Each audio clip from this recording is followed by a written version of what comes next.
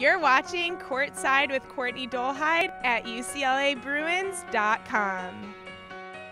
Welcome to Season 2, Episode 6 of Courtside. With Courtney Dolehide. And Kyle McPhillips, our freshman from Columbus, Ohio. Cleveland, actually. Cleveland, Ohio. So Kyle, how have you been enjoying your time at UCLA so far?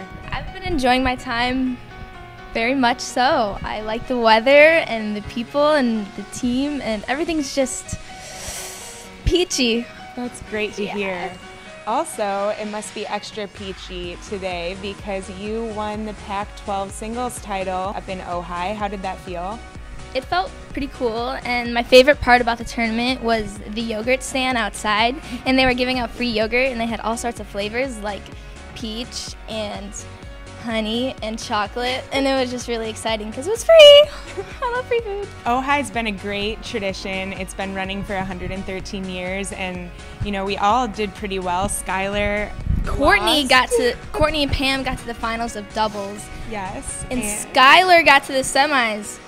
She got to the semis of the singles invitational draw, which was also very exciting. So it was just a great experience all around. And Kyle, one more question. How have you been feeling about your game just so far this season and going into NCAAs, especially after this huge win yesterday?